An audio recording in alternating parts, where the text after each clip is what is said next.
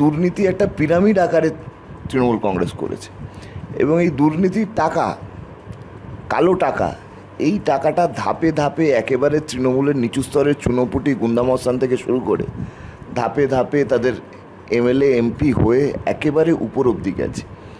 এবং এই পুরো দুর্নীতির কিংপিন হিসেবে অভিষেক বন্দ্যোপাধ্যায় কাজ করেছে। তৃণমূলের দুর্নীতির যাত্রা কিন্তু তৃণমূল সরকারে আসার আগে থেকে, সারদা কেলেঙ্কারি, রোজ ভ্যালির কাণ্ড, এই যে ও গণজোয়ার না কিসে বেরিয়েছে, তাঁবু খাটিয়ে ঘুরে বেড়াচ্ছে, ওই তাঁবু আস্তে আস্তে তিহারে গিয়ে খাটাতে হবে। ওই তাঁবু আর পশ্চিমবাংলার গ্রামে বেশি দিন থাকবে না। হাইকোর্টের সময় নষ্ট করার জন্য যদি অভিষেক বন্দ্যোপাধ্যায়ের 25 লক্ষ টাকা জরিমানা করতে হয়, কত সময় নষ্ট করেছে? 1 ঘন্টা, 2 ঘন্টা, 3 ঘন্টা। আর 12টা বছর, 13টা বছর পশ্চিমবাংলার মানুষ, পশ্চিমবাংলার কম বয়সী ছাত্র যুবদের ভবিষ্যৎ নষ্ট করছেন মমতা বন্দ্যোপাধ্যায়, ভবিষ্যৎ নষ্ট করছেন অভিষেক বন্দ্যোপাধ্যায়দের দল।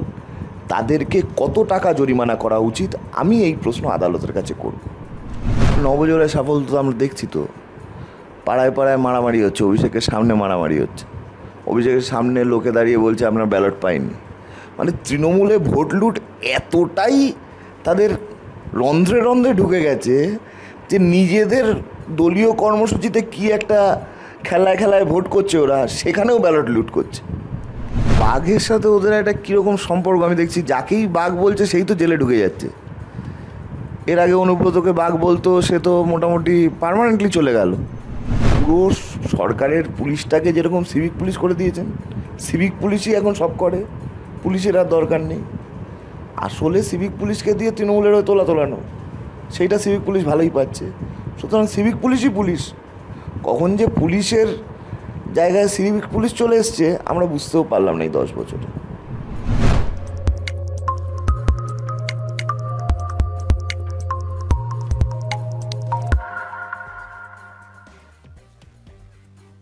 নমস্কার, দ্য ইন্ডিপেন্ডেন্ট বেঙ্গলে আপনাদের স্বাগত। আমি সঙ্গীতা রয়েছি আপনাদের সঙ্গে।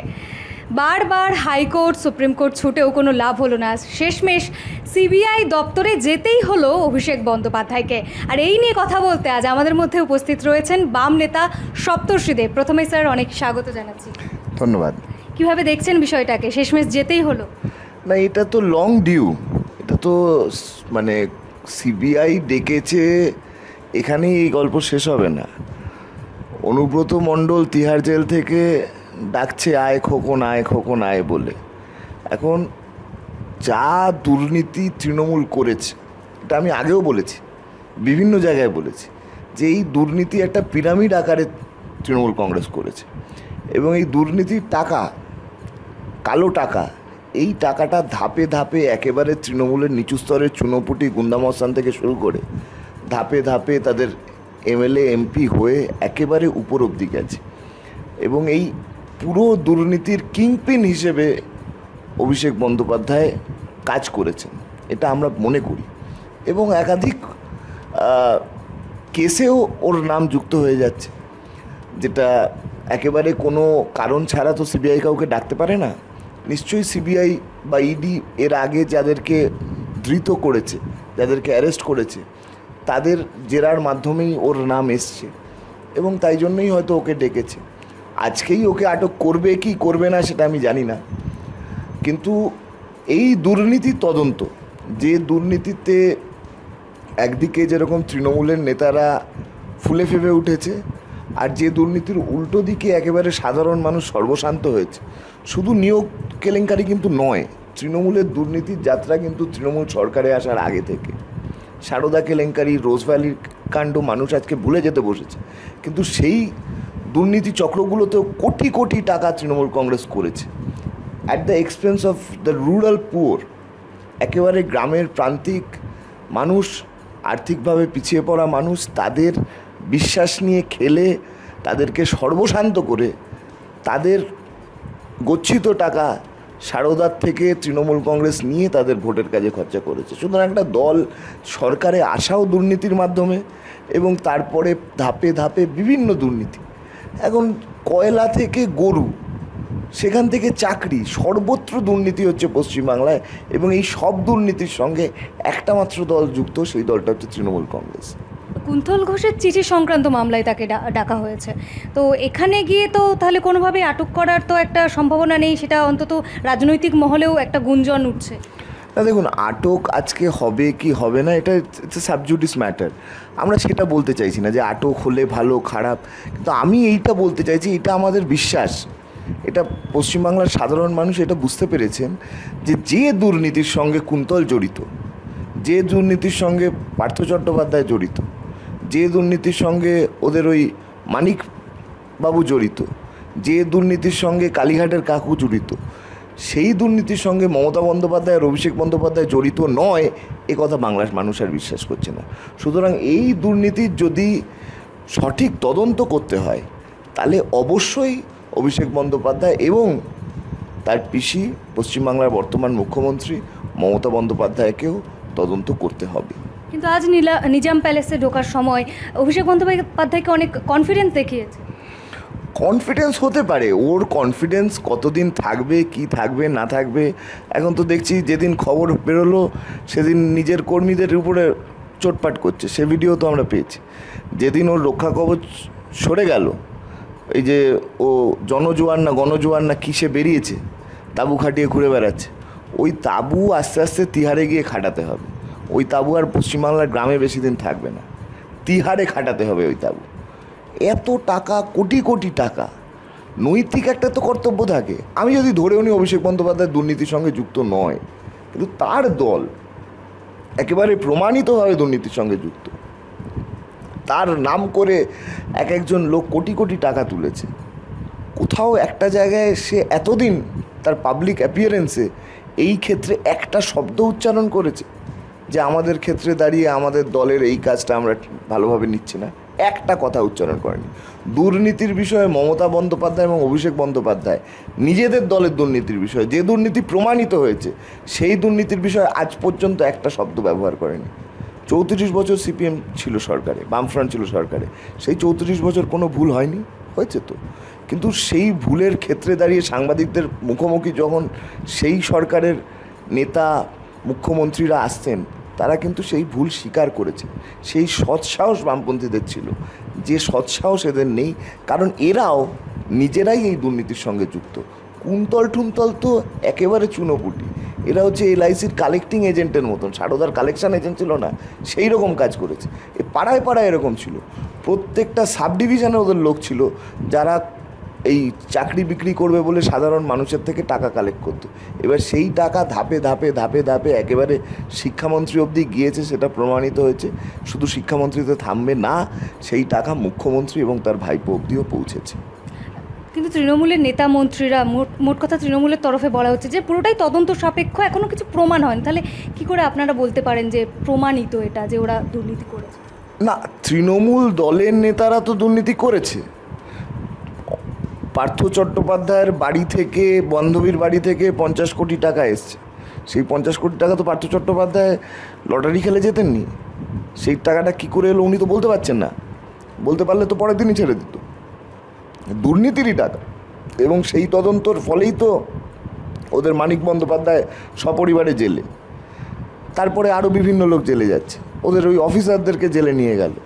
সুতরাং দুর্নীতির সঙ্গে যুক্ত পার্থ চট্টোপাধ্যায় তখন শিক্ষামন্ত্রী, তাকে সামনে রেখে পুরো শিক্ষা দপ্তরটাকে একটা তৃণমূলের তোলার মেশিনের মতন কাজ করিয়েছে তৃণমূল কংগ্রেস। এত বড় একটা কর্মযজ্ঞ হচ্ছে, একজন মন্ত্রীর বান্ধবীর বাড়ি থেকে 50 কোটি টাকা বেরোচ্ছে, আর তৃণমূল কংগ্রেসের সুপ্রিমো মমতা বন্দ্যোপাধ্যায়, তিনি কোন দোকানে চপ বিক্রি হয় ভালো সেটাও পশ্চিমবাংলা জানতে পারেন, আর তার দলের লোক এত কোটি টাকা দুর্নীতি করছে সেটা জানেন না? অবশ্যই জানেন। এবং এই পুরো ব্যাপারটা স্বয়ং মমতা বন্দ্যোপাধ্যায় এবং অভিষেক বন্দ্যোপাধ্যায়ের তত্ত্বাবধানেই হয়েছে, তাদের অলক্ষ্যে হয়নি, বরঞ্চ তাদের সজ্ঞানে, তাদের পারমিশন নিয়ে এবং তাদের সায় নিয়ে এই দুর্নীতি চক্র তৃণমূল কংগ্রেস চালিয়েছে। কালীঘাটের কাকু প্রসঙ্গে আপনি বলছিলেন, ওরফে সুজয় কৃষ্ণ ভদ্র, যেদিন অভিষেক বন্দ্যোপাধ্যায়কে সিবিআই তলব করলো সেদিনই তার বাড়িতে এবং অফিসে ইডির হানা। কিভাবে দেখছেন বিষয়টা? কারণ এই সুজয় কৃষ্ণ ভদ্র অভিষেক বন্দ্যোপাধ্যায়ের অফিসে কাজ করতেন বলে শোনা যায়। এই ভদ্রলোকই তো বোধহয় বলেছিলেন যে আমার সাহেবকে কেউ ছুতে পারবে না, তাই না? এই ভদ্রলোকই বলেছিলেন। এখন দেখুন, এই নিশ্চয়ই ওনার কাছে কোনো নথি বা তথ্য আছে যেটা অভিষেক বন্দ্যোপাধ্যায় জেরার সময় কোলাবোরেট করতে চাইছেন পুলিশ বা সিবিআইয়ের আধিকারিকরা। সাবজুডিস ম্যাটার আমাদের বলা উচিত না ঠিকই, কিন্তু ওই ভদ্রলোকের যেভাবে প্রেসে বলেছিলেন, যে উদ্ধত্তর সাথে বলেছিলেন, ওনারকে হয়তো এটা বোঝানো হয়েছে যে পশ্চিমবাংলার মাটিতে Abhishek Bandyopadhyay is above the law. ঠিক যে জিনিসটা আমার মনে হচ্ছে এখন অভিষেক বন্দ্যোপাধ্যায় নিজেও মনে করছেন। কারণ পশ্চিমবাংলায় পঞ্চায়েত নির্বাচন কবে হবে সেটা পশ্চিমবাংলার নির্বাচন কমিশন ঠিক করবে, স্টেট ইলেকশন কমিশন ঠিক করবে, the state election commission of West Bengal. সেই স্টেট ইলেকশন কমিশন কিন্তু এখনও বলেনি যে জুলাই মাসে হবে না সেপ্টেম্বরে হবে না অক্টোবরে হবে, আদপেই হবে কি না। কোনো সর্বদলীয় বৈঠক ডাকা হয়নি, কোনো আলোচনা এই বিষয়ে হয়নি। হ্যাঁ, প্রশাসনকে পঞ্চায়েত নির্বাচনের জন্য প্রস্তুত হতে বলা হয়েছে। তো অভিষেক বন্দ্যোপাধ্যায় কে এসে হঠাৎ বলে দিলেন আমার এই কর্মসূচির 2 মাস চলবে, তারপরেই পঞ্চায়েত নির্বাচন হবে। উনি এটা বলতে পারেন? কি করে বলছেন? উনি কি মনে করছেন ভারতের সংবিধানের উপরে উনি? ঠিক যে জিনিসটা ওনার ওই এমপ্লয়ি কালীঘাটের কাকু, তার কথা থেকে যেটা বেরিয়ে এসেছিলো যে আমার সাহেবকে কেউ ছুতে পারবে না, আমার এখন মনে হচ্ছে সেই সাহেবেরও সেটা মনে হয় যে তাকে কেউ ছুতে পারবে না। সেটা কিন্তু নয়, তাকে ছোঁয়া যাবে, এবং সে যদি কোনো খারাপ কাজ করে থাকে সেটা প্রমাণিত করা যাবে, এবং সেই খারাপ কাজের যা শাস্তি তাকে সেটা পেতে হবে। ছুতে যাতে না পারে তার ব্যবস্থা করার জন্য কি জরুরি ভিত্তিতে সুপ্রিম কোর্টে আবেদন? আচ্ছা দেখুন, কত Indian judicial system is a very important part of our democracy, তাই তো? ডেমোক্রেসির 3টে উইং, একটা লেজিসলেচার, একটা এক্সিকিউটিভ, একটা জুডিশিয়ারি। তিনটেকে চেক অ্যান্ড ব্যালেন্স করে, এই হচ্ছে পলিটিক্যাল সায়েন্সের তত্ত্ব। কিন্তু আমাদের জুডিশিয়াল সিস্টেমে কত কত কত কেস পেন্ডিং। সত্যি সত্যি কত নির্দোষ মানুষ বেল পাচ্ছেন না, জেলে পড়ছেন, এবং সেই ক্ষেত্রে দাঁড়িয়ে তাদের অ্যাপিল সুপ্রিম কোর্ট অবধি পৌঁছানো যায় না। কত বছর লেগে যায় তাদের অ্যাপিল সুপ্রিম কোর্ট অবধি পৌঁছাতে। এখন এনার কিছু টাকা পয়সা আছে, ভালো উকিল ধরার ক্ষমতা আছে, তিনি সুপ্রিম কোর্ট চলে যাচ্ছেন, তিনি আবার হাইকোর্টে আবার চলে আসছেন, ডিভিশন বেঞ্চে চলে আসছেন। কিন্তু হাইকোর্টও 25 লক্ষ টাকা জরিমানা করেছে। তাহলে হাইকোর্টের সময় নষ্ট করার জন্য যদি অভিষেক বন্দ্যোপাধ্যায়ের 25 লক্ষ টাকা জরিমানা করতে হয়, কত সময় নষ্ট করেছে? 1 ঘন্টা, 2 ঘন্টা, 3 ঘন্টা। আর 12টা বছর, 13টা বছর পশ্চিমবাংলার মানুষ, পশ্চিমবাংলার কম বয়সী ছাত্র যুবদের ভবিষ্যৎ নষ্ট করছেন মমতা বন্দ্যোপাধ্যায়, ভবিষ্যৎ নষ্ট করছেন অভিষেক বন্দ্যোপাধ্যায়দের দল। তাদেরকে কত টাকা জরিমানা করা উচিত? আমি এই প্রশ্ন আদালতের কাছে করব। কোটি কোটি টাকা বিনিময়েতে চাকরি বিক্রি হয়েছে, আর যাদের সত্যি সত্যি চাকরি পাওয়ার কথা সেই ছেলেমেয়েগুলো রাস্তায় গড়াগড়ি খাচ্ছে, তাদের কত টাকা জরিমানা দেওয়া উচিত সরকারের? অভিষেক বন্দ্যোপাধ্যায় একটা কেস করতে গেল, কেসটা নামঞ্জুর হলো, 25 লক্ষ টাকা জরিমানা, কারণ কোর্টের সময় নষ্ট করলো। আর আমাদের পশ্চিমবাংলার যুব সমাজের যে ভবিষ্যৎ নষ্ট করছে, তাদের যে বছরের পর বছর নষ্ট করছে একটা সরকার, তাদের জরিমানাটা কে দেবে? তৃণমূল কংগ্রেস দেবে তো? আমরা বলছি দিতে হবে, এই জরিমানাও দিতে হবে। তার জন্য পশ্চিমবাংলার মানুষ প্রস্তুত হচ্ছে, আমরা প্রস্তুত হচ্ছি। যে একটা জেনারেশন, একটা মানুষের যৌবন কেটে যাচ্ছে শুধু চাকরি পাবো, চাকরি পেলাম না এই আক্ষেপে। আমার চাকরি পাওয়ার যোগ্যতা আছে, সেই চাকরিটা কেউ বিক্রি করে দিল, আমি এবার সেই চাকরির পেছন পেছন দৌড়াচ্ছি, এই কোর্টে যাচ্ছি, এই লড়াই করছি, সেই করছি, হ্যান করছি, ত্যান করছি, কিন্তু চাকরিটা পাচ্ছি না। বছরের পর বছর কেটে যাচ্ছে। চাকরি করলে আমার সেই কত বছরের মাইনে হয়তো কয়েক লক্ষ টাকা হতো, সেই টাকা দেবে তৃণমূল কংগ্রেস? দিতে হবে, আমরা বলছি দিতে হবে, সেই প্রস্তুতি আমরা নিচ্ছি।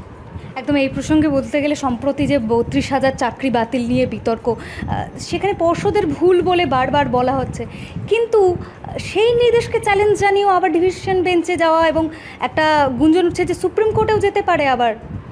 এইটা নিয়ে না, এইটা অ্যাকচুয়ালি এতজনের চাকরি বাতিল, তো এটা আমার ভাবতে একটু অস্বস্তি লাগছে যে এতগুলো ছেলেমেয়ের চাকরিটাই বেআইনি। এটা মুশকিল। এই স্কেলে করাপশান করা, যে 32,000 এমপ্লয়িজ তারা সকলেই তৃণমূলকে টাকা দিয়ে চাকরি পেয়েছে, এইটা বোধহয় তৃণমূলের পক্ষেও এই জিনিস সংগঠিত করা একটু কঠিন।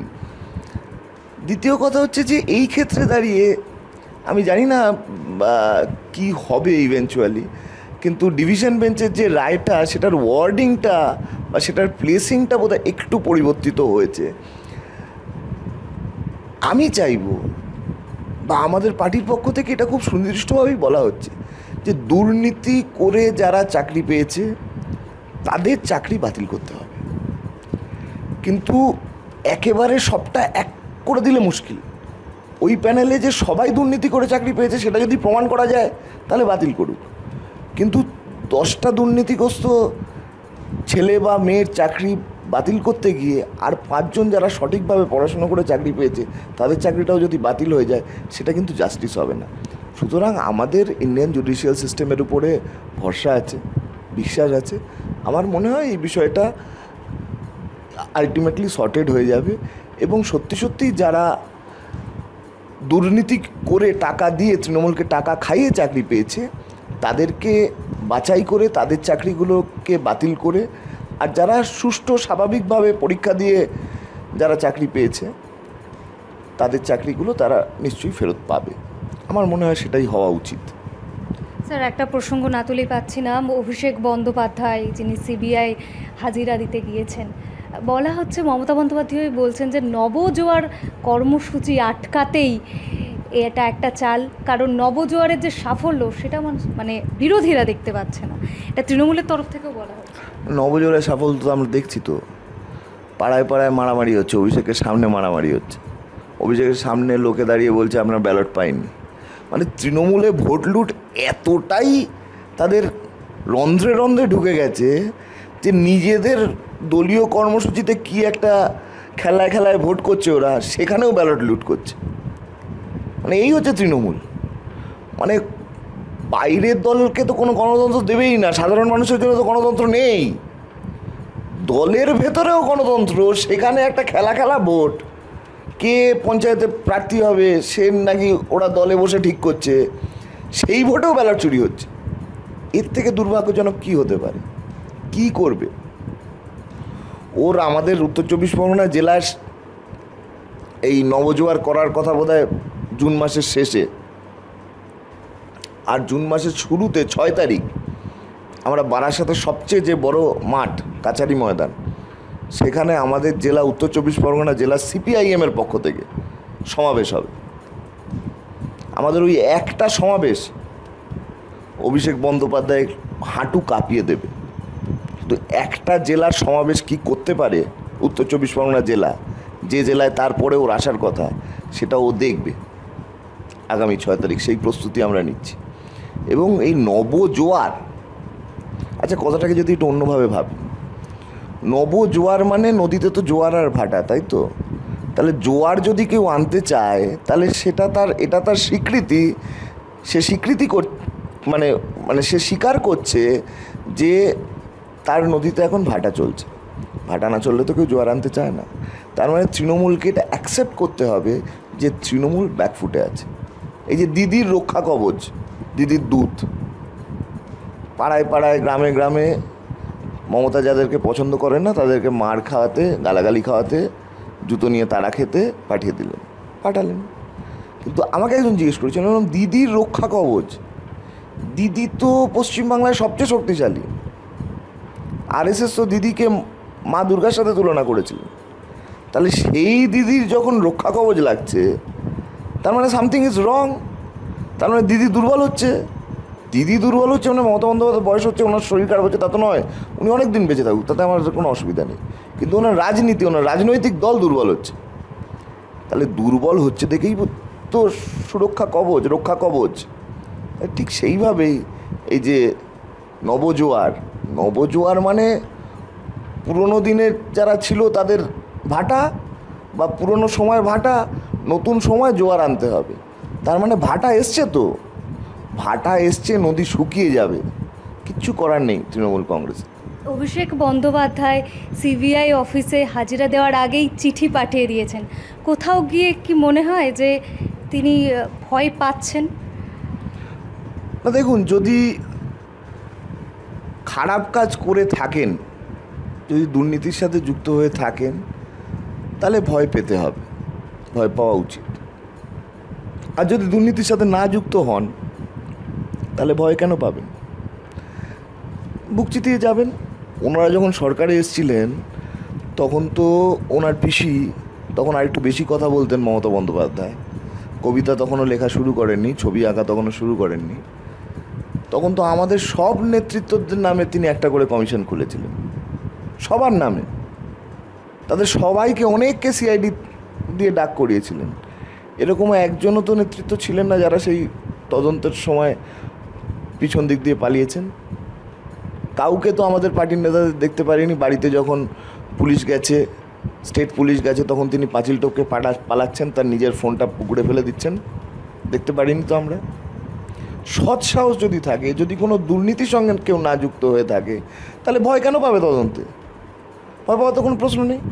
বরঞ্চ আমাদের পার্টির নেতারা বলেছিলেন যে এরকম কিছু তথ্য আমাদের কাছে আছে যে সারদা কেলেঙ্কারিতে যদি সিবিআই আমাদেরকে ডাকে, আমরা সেই তথ্য সিবিআইকে দিতে পারি এবং সেই তথ্য পেলে সিবিআইয়ের এই ক্ষেত্রে তদন্ত করা আরও বেশি সহজ হয়ে যাবে, তদন্তে সাহায্য করতে পারি আমরা। এই জিনিস তো আমাদের পার্টির পক্ষ থেকে বলা হয়েছিল। আর যাদেরকে সিআইডি মানে স্টেট পুলিশকে দিয়ে ডাকানো হয়েছিল, তারা তো বীরের মতন গেছেন। একদিনের জন্য তো কাউকে জেলে রাখতে পারেননি মমতা বন্দ্যোপাধ্যায়। তাহলে অভিষেক বন্দ্যোপাধ্যায়, মমতা বন্দ্যোপাধ্যায়, মদন মিত্র, এরা কি করেছেন এরাই জানেন। কত দুর্নীতির সঙ্গে এরা যুক্ত আছেন ওরাই জানেন। যদি দুর্নীতির সাথে যুক্ত থাকেন তাহলে ওদেরকে ভয় পেতে হবে, আর যদি না থাকেন তাহলে এত চিঠি চাপাটি দেওয়ার তো কোনো দরকার নেই। নিজে সিবিআইকে চিঠি দিন, নিজে ইডিকে চিঠি দিন। ওর হাবভাবে তো মনে হচ্ছে মুখ্যমন্ত্রী মমতা বন্দ্যোপাধ্যায় নয়, ওই তো মুখ্যমন্ত্রী, কথাবার্তা যা।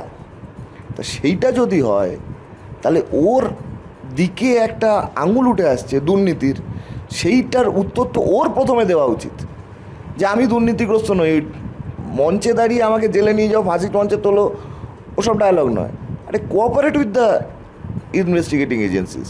That's how a politician should approach corruption. আমি রাজনীতি করি, আমার তদন্তকারী সংস্থার সঙ্গে কোঅপারেট করব। আর যদি কোঅপারেট না করি তাহলে সামথিং ইজ ফিশ, তাহলে ডাল মে কুচ কালা হ্যায়। এই যে এতদিনের টালবাহানা, তার মানে কি? তার মানে হচ্ছে ডাল মে কুচ কালা হ্যায়। এবার কতটা কালা, কতটা ডাল আছে না পুরোটাই কালা হয়ে গেছে, সেইটা তো সময় বলবে। একদম। একদিকে যেমন অভিষেক বন্দ্যোপাধ্যায় ভয় পাচ্ছেন কিনা এই একটা প্রশ্ন উঠছে, একই সঙ্গে আমরা দেখেছিলাম যে বীরভূমের বাঘ বলে একজনকে আখ্যা দেওয়া হয়েছিল। এক্ষেত্রে অভিষেক বন্দ্যোপাধ্যায়ের ক্ষেত্রেও টাইগার বলে আখ্যা দিচ্ছেন তৃণমূলের অনেকেই, যে বাঘের মতো যান এবং ফেস করুন, বেরিয়ে আসুন। বাঘের সাথে ওদের একটা কীরকম সম্পর্ক আমি দেখছি, যাকেই বাঘ বলছে সেই তো জেলে ঢুকে যাচ্ছে। এর আগে অনুব্রতকে বাঘ বলতো, সে তো মোটামুটি পার্মানেন্টলি চলে গেল। ও গেল আর বীরভূমের তৃণমূল ছেড়ে বিজেপি ছেড়ে হাজার হাজার লোক সিপিএমে জয়েন করছে। তার মানে কী জায়গায় একটা জেলাকে অনুব্রত মণ্ডল করে রেখেছিল, কীরকম সন্ত্রাস তার ছিল যে একটা লোক জেলে গেল আর হাজারে হাজারে মানুষ তৃণমূল ছেড়ে লাল ঝান্ডায় আসছে।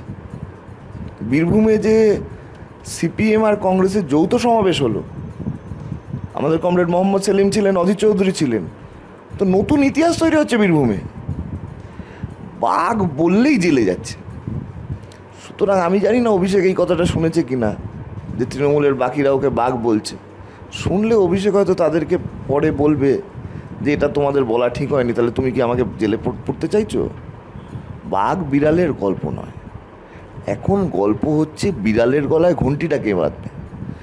Trinamool is corrupt, that everybody knows. Trinamool দুর্নীতিগ্রস্ত, এটা আজকে পাড়ার ক্লাস 5-এর বাচ্চাটাও জানে। এখন এই দুর্নীতিগ্রস্ত তৃণমূলকে পশ্চিমবাংলার সরকার থেকে সরাবে কে? এইটা হচ্ছে $1 মিলিয়ন কোয়েশ্চেন। 2021 সালে একটা আবহাওয়া তৈরি হলো যে এদেরকে সরকার থেকে সরাতে পারবে বিজেপি, কারণ বিজেপি কেন্দ্রে আছে। এক ঝাঁক তৃণমূলের নেতা বিজেপিতে গেল, বিজেপি থেকে দাঁড়ালো অর্জুন সিং, সব্যসাচী দত্ত, রাজীব বন্দ্যোপাধ্যায়, আরও অনেক নাম। কেউ জিতলেন, কেউ হারলেন, কিন্তু তৃণমূল সরকার গঠন করলো। আবার এরা অনায়াসে বিজেপি থেকে তৃণমূলে চলে গেল, কেউ এদেরকে আটকাতে পারলো না। দেবাংশু কী বলেছিল, দিদির ঘরের সামনে শুয়ে থাকবে নাকি, ও শুয়েই থাকলো আর এরা চলেও গেল। আজকে পশ্চিমবাংলার মানুষ বুঝতে পারছে যে তৃণমূল ইজ করাপ্ট, তৃণমূল দুর্নীতিগ্রস্ত, এবং এই তৃণমূলকে পশ্চিমবাংলার মাটি থেকে সরাতে পারবে একমাত্র বামপন্থীরাই। এবং সেই জন্য এই যে চারিদিকে সামনে পঞ্চায়েত নির্বাচন, চারিদিকে লাল ঝান্ডায় ফেরত আসার যে হিড়িক দেখতে পাচ্ছেন জেলায় জেলায়, হাজারে হাজারে, এইটা সেটারই ইঙ্গিত বাহক। যত সময় যাবে তৃণমূলের পার্টি অফিসে বসবার লোক খুঁজে পাওয়া যাবে না। আর আমরাও যে মানুষ এতদিন তৃণমূলের কে ভোট দিয়েছেন, তারা যখন ফেরত আসতে চাইছেন আমাদের পার্টিতে, সেই ক্ষেত্রে কিন্তু আমরা কোনো বাদ বিচার করছি না। হ্যাঁ, তৃণমূলের দুর্নীতিগ্রস্ত নেতা, একেবারে কোটি কোটি টাকা লোটা পঞ্চায়েতের প্রধান, সে যদি আসতে চায় তার জন্য কিন্তু কোনো এন্ট্রি নেই। কিন্তু মানুষ, যে মানুষ ভোটদান করেন, এতদিন তৃণমূলের সঙ্গে ছিলেন, ভেবেছিলেন আরেকটু ভালো থাকতে পারবো, হয়তো 34 বছর এরা করেছে, এবার হয়তো আরেকটু কিছু ভালো এরা করতে পারবে, তাদের উপরে তো অভিমান করে থাকার কোনো মানে নেই। তারা দলে দলে আসুক, আরও আসুক।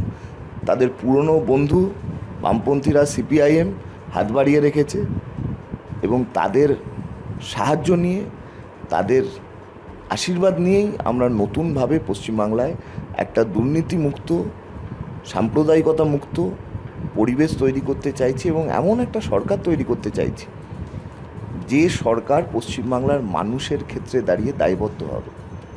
মানুষ মানে যে কৃষক মাঠে চাষ করছে, চাষ করার পরে ফসলের দাম পাচ্ছে না, সেই মানুষের প্রতি।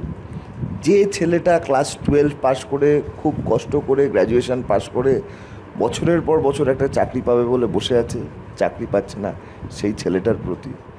যে মেয়েটি রাত্রির 8টার সময় বাড়িতে ফেরার সময় রোজ টোনটিটকিরির শিকার হচ্ছে, শ্লীলতাহানির শিকার হচ্ছে, সেই মেয়েটির প্রতি। এই হচ্ছে আমাদের দায়বদ্ধতা। এই দায়বদ্ধতার জায়গা থেকেই 34টা বছর বামফ্রন্ট সরকার চালিয়েছে। আর আবার মানুষ যখন সুযোগ দেবেন, তখন এই জায়গা থেকেই আমরা কাজ শুরু করব। যে কাজ আটকে গেছিল, শিল্পায়নের কাজ, উন্নয়নের কাজ, সাম্প্রদায়িকতার কাজ তো আমাদের নয়, মানুষে বিভাজন করা আমাদের কাজ নয়, মানুষের হাতে সম্মানজনক কর্মসংস্থান তুলে দেওয়াটা আমাদের কাজ। যে স্বপ্ন নিয়ে বুদ্ধদেব ভট্টাচার্য সিঙ্গুরের কারখানাটা করতে চেয়েছিলেন, যে স্বপ্ন নিয়ে জ্যোতিবাবুর নেতৃত্বে সেক্টর 5টা শুরু হলো, আইটিএল, যে স্বপ্ন নিয়ে জ্যোতিবাবুর নেতৃত্বে নিউ টাউনটা তৈরি হলো, যে হাজার হাজার কোটি টাকার বিনিয়োগ আসবে, পশ্চিমবাংলার কম বয়সী ছেলেমেয়েরা পশ্চিমবাংলাতে চাকরি করবে। এত শিক্ষিত ছেলেমেয়ে কেন দিল্লি, বম্বে, চেন্নাই ছুটে বেড়াবে? আমাদের রাজ্যেই এরকম সুযোগ করে দিতে হবে যাতে আমাদের ছেলেমেয়েরা আমাদের রাজ্যেই কাজ করে। সেই জায়গা থেকে আমাদের শুরু করতে হবে। তৃণমূলের দুর্নীতি হচ্ছে আমাদের কম্পিটিশান, সেটা নয়। আমাদের কম্পিটিশান হচ্ছে 2011 অবধি থাকা বামফ্রন্ট সরকার, এবং সেই বামফ্রন্ট সরকারের যে অসমাপ্ত কাজ, যেদিকে সেই বামফ্রন্ট সরকার পশ্চিমবাংলাকে নিয়ে যেতে চাইছিল, সেই দিকেই নিয়ে যাওয়াটা আমাদের প্রধান লক্ষ্য হওয়া উচিত। তবে শুধু শিক্ষা নয়, আজ স্বাস্থ্য নিয়েও বাংলায় একটা বড় প্রশ্ন উঠে গিয়েছে।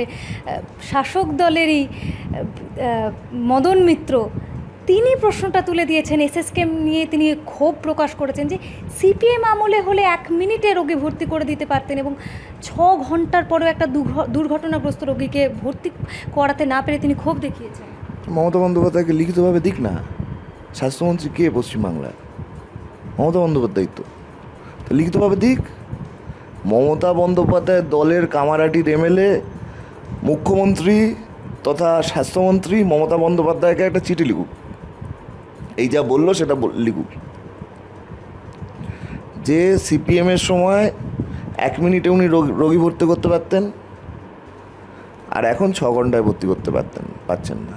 আসলে মজাটা হচ্ছে, সিপিএমের সময় মদন মিত্র একজনই ছিলেন যিনি এসএসকেএমে রুগী ভর্তি করতেন।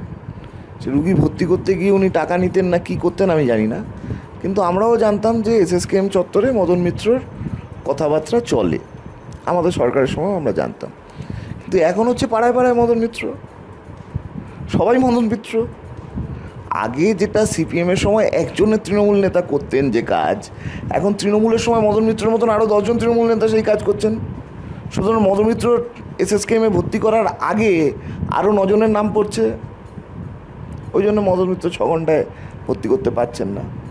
এই দুর্ব্যবস্থার ক্ষেত্রে দাঁড়িয়ে আমি ওনাকে উপদেশ দেব, আমি ওনার থেকে অনেকই বয়সে ছোট, উপদেশ দেওয়া আমার শোভা দেয় না, কিন্তু আমি বলবো ওনাকে যে উনি এটা এই রাজ্যের স্বাস্থ্যমন্ত্রী তথা মুখ্যমন্ত্রীকে লিখিতভাবে দিক।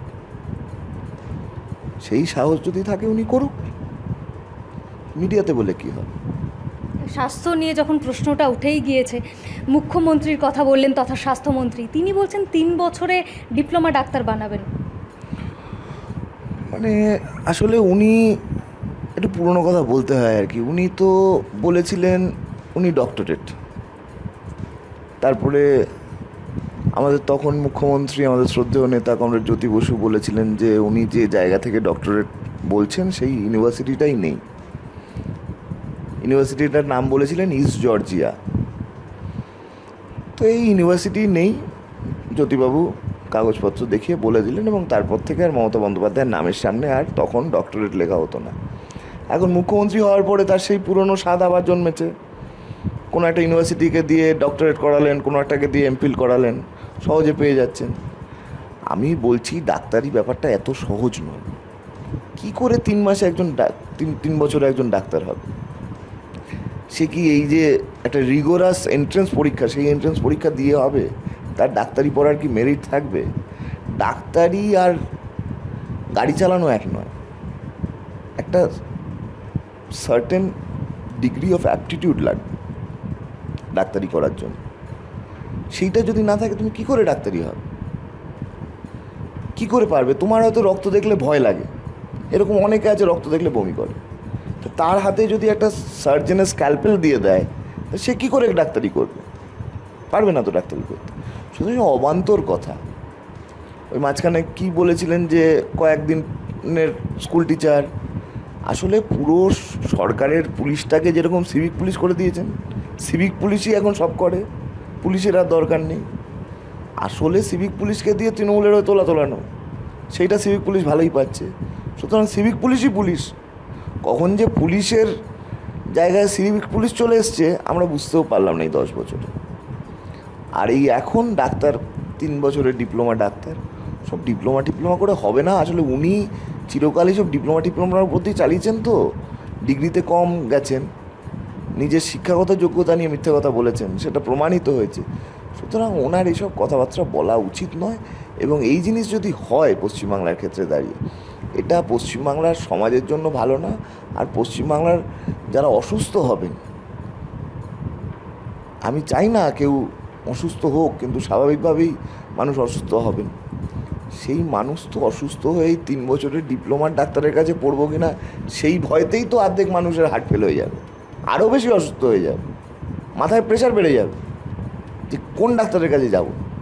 এই যে শিক্ষা ব্যবস্থা, এই শিক্ষা ব্যবস্থাটাকে দুর্বল করে দিতে চাইছে না, শিক্ষা ব্যবস্থাটাকে দুর্বল করে দিতে চাইছে। কারণ শিক্ষা ব্যবস্থাটা যদি দুর্বল হয়ে যায়, সরকারি শিক্ষা ব্যবস্থাটা যদি দুর্বল হয়ে যায়, তাহলে বেসরকারি শিক্ষা ব্যবস্থাটাকে মমতা বন্দ্যোপাধ্যায় একেবারে পাড়ায় ঢুকিয়ে দিতে পারবে। বেসরকারি শিক্ষা ব্যবস্থা যদি পাড়ায় ঢোকে, তাহলে মমতা বন্দ্যোপাধ্যায়ের দলের লোকেরা 10টা করে স্কুল খুলে ফেলবে, 3টে করে কলেজ খুলে ফেলবে, আর সেই কলেজেই ছেলেমেয়েদের যেতে হবে বেশি টাকা দিয়ে। এই হচ্ছে শিক্ষার ক্ষেত্রে ওদের ভাবনা। স্বাস্থ্যর ক্ষেত্রেও ঠিক একই ভাবনা, যে এমন কিছু করতে হবে যাতে সরকারি স্বাস্থ্য পরিষেবাটা দুর্বল হয়ে যায়, যে সরকারি স্বাস্থ্য পরিষেবার উপরে সাধারণ মানুষের কোনো আস্থা না থাকে। তাই জন্য 3 বছরের ডিপ্লোমা ডাক্তার, যে এই ভয়তে আর পিজি হাসপাতালে আর মেডিকেল কলেজে আর নীলরতনে কোনো পেশেন্টই আসবে না। তাহলে পেশেন্ট কোথায় যাবে? মানুষ তো অসুস্থ হবে, পেশেন্ট ছুটবে হচ্ছে প্রাইভেট নার্সিংহোমে, প্রাইভেট হসপিটালে, লক্ষ কোটি টাকার ব্যাপার। এটা একটা ওয়েল থট আউট প্ল্যান, এবং সেই প্ল্যানের মধ্যেই এই 3 বছরের ডিপ্লোমা ডাক্তার। এটাকে বোকামো বললে হবে না, কিন্তু এটা যদি হয়, এটা পশ্চিমবাংলার স্বাস্থ্য ব্যবস্থার জন্য এটা খুবই খারাপ জিনিস হবে। এবং এটা কিছুতেই আমরা করতে দেবো না, এটা করতে দেওয়া যায় না। যে কেউ এটা মনে করছে যে আমি 2টো প্রাইভেট হাসপাতাল খুলে কোটিপতি হব, তাই জন্য আমার সাথে থাকা একটা সরকার রয়েছে, তা সেই সরকারকে দিয়ে যে স্বাস্থ্য পরিষেবার উপরে পশ্চিমবাংলার গরিব মানুষ নির্ভরশীল, সাধারণ মানুষ নির্ভরশীল, সেই স্বাস্থ্য ব্যবস্থাটাকে আমি একেবারে ভেঙে চুরে দুমড়ে মুচড়ে দেবো, এই জিনিস করতে দেওয়া যায় না। অবশ্যই পশ্চিমবঙ্গের স্বাস্থ্য ব্যবস্থার জন্য বলতে গেলে খুবই বিপজ্জনক একটা ব্যাপার, কিন্তু রাজনৈতিকভাবে দেখতে গেলেই যে মদন মিত্রের একটা সিপিএমের ঘুরপথে হলো একটা প্রশংসা করা এবং শাসক দলের একটা বলতে গেলে বিরোধিতা করাই বলা চলে, এই বিষয়টা কিছুটা অবাক করা, কিছুটা সন্দেহের বলা চলে নাকি? অবাক করা নয়, এখন তো সবই অবাক করা হচ্ছে। মদন মিত্র উনি বলছেন উনি এতদিন তো লাভলি লাভলি করেই কাটিয়ে দিয়েছিলেন। তা আমি যেটা বললাম যে ওনার যে অবজারভেশনটা, এই অবজারভেশনটা উনি রুলিং পার্টির একজন এমএলএ, ওনার এমএলএ প্যাডে ওনার পার্টির সুপ্রিমো পশ্চিমবাংলার মুখ্যমন্ত্রী তথা স্বাস্থ্যমন্ত্রীকে লিখিতভাবে জানান। সিপিএমের প্রশংসা কিন্তু করেননি। উনি যেটা বলতে চেয়েছেন যে উনি সিপিএমের আমলে 1 মিনিটে ভর্তি করতে পারতেন বা 1 মিনিটে ভর্তি হতো, আর আজকে উনি মদন মিত্র 6 ঘন্টাতেও ভর্তি করতে পারছেন না। তাহলে আমি তো ঘুরিয়ে ওনাকে বলবো যে আপনি তো মশাই সিপিএমের আমলে বেশি ভালো ছিলেন। সিপিএমের সরকারে ছিল, একদিনও আপনাকে জেলে থাকতে হয়নি। আপনি এত খেটে দিদিকে মুখ্যমন্ত্রী করলেন, আপনাকে তো 1 বছর জেল খাটিয়ে দিল। তা আপনি ভাবুন পশ্চিমবাংলার মানুষ ভেবে এটা ঠিক করে নিয়েছে যে সিপিএম আমলেই ভালো ছিলাম। এখন আপনি শ্রীমান মদন মিত্র দিদির অনুগত সৈনিক, আপনি ভাবুন যে 34 বছর সিপিএম সরকারে ছিল, আপনাকে একদিনও জেলে যেতে হয়নি। 34 বছর সিপিএম সরকারে ছিল, আপনি 1 মিনিটে পিজি হাসপাতালে ভর্তি করতেন। আর 12 বছরের মমতা বন্দ্যোপাধ্যায় সরকারে এলো, এত কষ্ট করে আপনি আনলেন তাকে, সেই সময় দাঁড়িয়ে আপনাকে জেল খাটতে হলো। আপনি বুঝুন যে কোন সময় আপনি ভালো ছিলেন। আপনি মদন মিত্র, ব্যক্তি মদন মিত্র, আপনি নিজে ভাবুন, উপলব্ধি করুন যে কোন আমলে আপনি ভালো ছিলেন। যখন অভিষেক বন্দ্যোপাধ্যায় শিক্ষক নিয়োগ দুর্নীতিতে তদন্তে সহযোগিতা করতে সিবিআইয়ের কাছে হাজিরা দিতে, তখনই মদন মিত্র উল্টো দিকে আবার স্বাস্থ্য ব্যবস্থা নিয়ে একটা প্রশ্ন তুলে দিলেন। একই দিকে যেমন শিক্ষা নিয়ে একটা প্রশ্ন উঠেই রয়েছে, তারই সঙ্গে আবার স্বাস্থ্য নিয়েও। সত্যি এই বাংলায় কী চলছে বোঝা বড়ই আজকে খুবই মুশকিল হয়ে দাঁড়িয়েছে, একটা জটিল আকার ধারণ করেছে। অসংখ্য ধন্যবাদ স্যার এতটা সময় দেওয়ার জন্য। দেখতে থাকুন দ্য ইন্ডিপেন্ডেন্ট বেঙ্গল, আর আপনাদের মতামত অবশ্যই জানাবেন কমেন্ট বক্সে। ভিডিওটা ভালো লাগলে লাইক করবেন, শেয়ার করবেন, আর চ্যানেলটা সাবস্ক্রাইব করে